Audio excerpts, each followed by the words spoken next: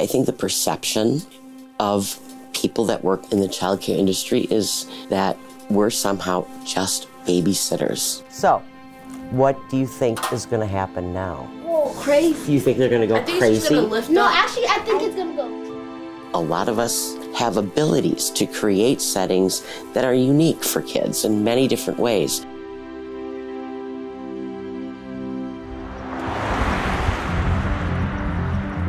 My whole being is creating a better start for children. Good morning. It means a lot to me when a kid is able to go to school and know how to write their name.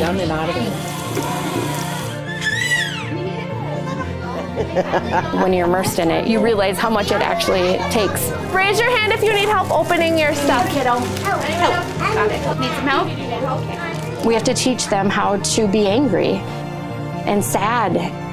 That's life, and we're dealing with a lot of life here. Marwa is new to the country. So sad. Ufti so sad. Allah ufti. Children don't discriminate you. They don't tell me, you're black, you're Somali, you're this. They love the care I provide every day.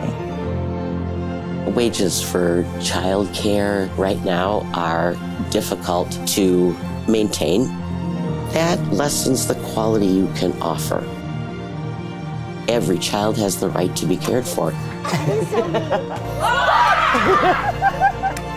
Oh my goodness. Why aren't we providing that as a society?